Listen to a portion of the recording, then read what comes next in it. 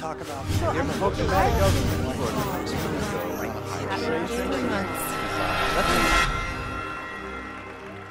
Not knowing about Bitcoin in 2014 is a lot like not knowing about the internet in 1994.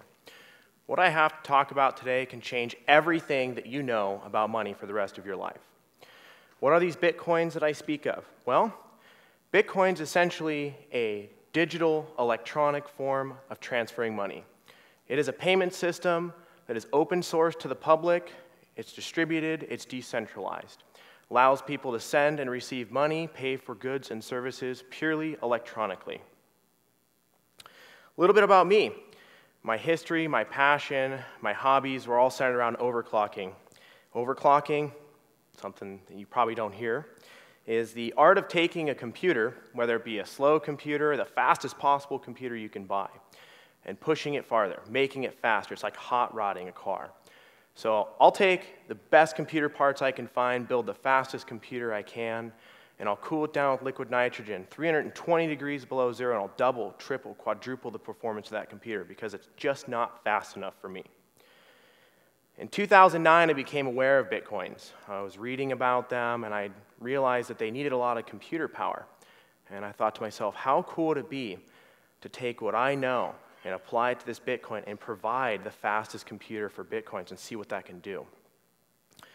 So I started with one system as a hobby and got it working, got it running, and had the software running on the computer. And I started to have these Bitcoins come in. I got my first Bitcoins coming in. And I said, wow, I mean, look, there's this thing on the screen and it says how many Bitcoins I have. And I was really excited about it, but that novelty started to wear off. I couldn't really do anything with them, so I came up with a goal. I said, why don't I figure out how to pay the power bill with these?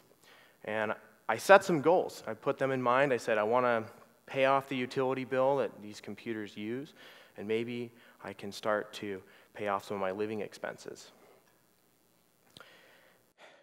So I started to add more computers into what I call a farm. And that farm is a network of computers that work together to compute for this Bitcoin project. And in return, by me having these computers work together, I'm lending that processing power, and in return, I'm getting Bitcoins. I started to realize that scaling was an issue. It started to take over my basement. It took over my hobby room.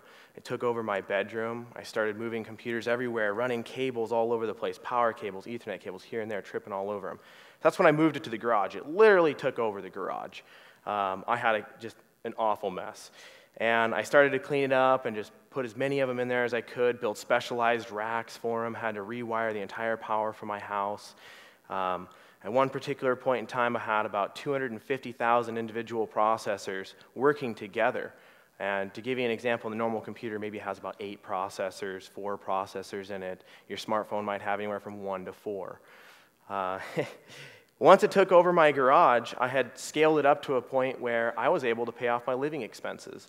And that gave me somewhat of financial freedom, which was very exciting for me. It allowed me to focus more on learning and researching and understanding what Bitcoins was and helping individuals progress in the Bitcoin network and write articles and guides and help people get into the Bitcoin community. Bitcoins may sound wonderful, but they're not perfect. There's a lot of drawbacks to them. There's very limited use. When I started out, I was just trying to figure out how to sell them to pay the power bill in the very beginning. It wasn't not easy. I literally had to get online, try and find people that were willing to purchase them from me.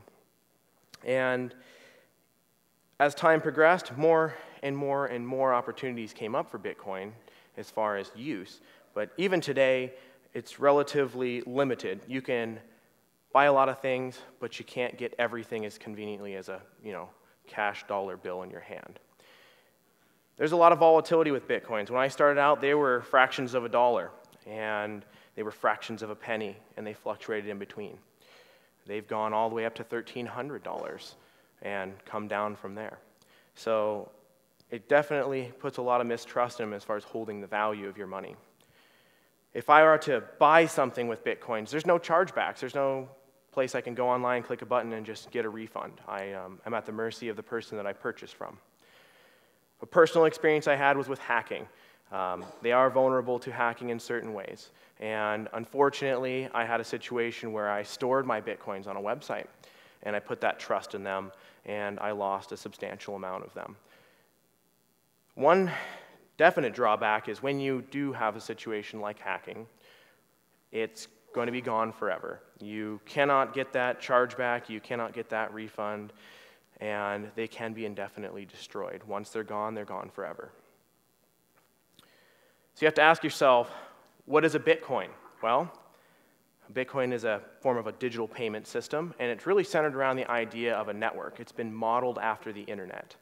And the way the internet works is it's completely decentralized. No one person controls it. And how that works is every single device that's connected to the internet is part of that web that gives its robustness. So we can have Bitcoins, and they are usable in the form of a wallet. It's how you send and receive them. It's how you pay for goods, and it's how you receive them for selling goods and services. You can have a local wallet on your smartphone. You can have it on your smartwatch if you wanted. You could have it on a laptop or a desktop or a tablet. You can have it on a website. You can have it in the cloud. So there's a lot of places you can take this wallet. You can even print it out on paper, which is very convenient. You can back it up with physical items. There are companies out there that print 3D coins that are essentially your Bitcoin wallet, and that's something that you can carry around with you and have that physical sense of security. And the key concept of Bitcoins is it's actually an open public ledger. So each one of these Bitcoins is actually in the cloud, and inside that cloud, all of the information about the network is accessible by anyone. So all of the Bitcoins in existence from the very beginning till now, where they've gone, who they've been traded to, who currently owns them, is all accessible. So no matter what, you can go anywhere and access an electronic device with the internet and be able to send and receive funds. What's really cool is with that wallet function being in the cloud, being able to carry it around with you, having it plugged into the internet, every transaction that happens is checked across all other systems in the network. So if someone were to give me a dollar bill and it was counterfeit, I put it in my wallet, and I might go to the store, and the store rips it up and says, sorry, that was a fake dollar bill, it didn't pass our test. I can't really get a refund from that. With Bitcoins, if someone were to pay me and those coins were basically like duplicated, counterfeit, or illegitimate in some way, it's going to check with the rest of the network and say, no, before I even receive that payment, it's going to tell me that those were not confirmed. So I have an inherent sense of security with that. It's like a very smart wallet. We talked about how no one really controls Bitcoin. No one person does, but the people do. The people control it. The majority of the people who use Bitcoin, the 51% rule. So all of the users, all the people who contributed to it, they are the ones who make and determine the rules for how the network operates. It's very similar to how the internet works today. There are a growing number of people accepting Bitcoins. Today, you can go to Amazon, you can shop on eBay, you can use PayPal to work in conjunction with Bitcoins. You can go to websites like Newegg, you can book a hotel room, you can purchase a car. In my hometown of Coeur d'Alene, you can purchase the largest piece of real estate on the market right now, an entire valley with lakefront property with just Bitcoins. In fact, they're only taking Bitcoins. They want a little over 20,000 Bitcoins for it. There's some reasons on why to take Bitcoins, and awesome thing about Bitcoins is you don't have a lot of middlemen. It's peer-to-peer, meaning it goes from the buyer to the seller, and that saves in percentage fees. I don't have to pay credit card fees, I don't have to pay merchant service fees, and in the long run, you don't have to pay wire transfer fees. You can get Bitcoins from mining, which is what I did in the very beginning, but it's not for everyone. It's very technical. It's not necessarily the easiest thing to do, but almost any device out there is capable of doing it. However, even more convenient is being able to go to a website and just purchase them. You can go to a website and buy them. You can go to a website like localbitcoins.com and meet up with other Bitcoin users to purchase them, to sell them, to trade them for what you need. There's some definite upsides to Bitcoin, and one of them is security. Checks are a horrible way of transferring money. If you give someone a check, you're giving them their routing and account number. That leaves you open to fraud. Somebody can steal your money, they can counterfeit checks, they can take the money out of your bank account, and there's really not a whole lot that you can do about it, other than after the fact. It's really reactionary. Now, once your bank account gets drained, that's going to cause you some problems. Sure, maybe 30 days later you can sort it out with your bank and get your money back. But With Bitcoins, you don't have to worry about that. There's a high level of security. If you choose to put your wallet in a safe place, the level of encryption that protects your money is far greater than credit cards or debit cards. There is a large economic impact that Bitcoin has on the world. Fundamentally, Bitcoin changes everything when it comes to money. It's no longer controlled by a central bank or a single governing body like the Federal Reserve. They are finite in their supply. They are limited to 21 million Bitcoins, meaning that they cannot be artificially created to devalue the money that you have. Currently, the way our monetary system works is we will create money as needed, but that does lower the purchasing power of every dollar in your wallet that you have now. For example, if you had $1 in your wallet in 1913 and you carried that dollar with you till today, you would have about 3% left of purchasing power. That dollar does not hold the same value as when you first received it. Bitcoin has the possibility to introduce nearly 3 billion people into the global banking system. There are a lot of people out there that just don't have a proper connection to the banking system. It's very fragmented. And this can help fix local economies. This can help fix state economies. It can fix trade deficits for countries. Most importantly, it's going to help the overall well-being of individuals who are experiencing hardships. Throughout time, there have been a lot of currencies. We've had gold, silver, paper money. Now we have checks, credit cards, debit cards. The idea of currency is essentially that I will accept this form of currency for a good or a service because I believe that I will hand it to somebody else and they will accept it for a good or service as well. Really, the only difference between Bitcoins and the dollar is that the full faith and credit of the United States government backs a dollar, or that you believe that if you receive that dollar, you can give it to somebody else and they will accept it. Currencies are not foolproof. There are many times where an entire country defaults, and that definitely puts their citizens in a bad position.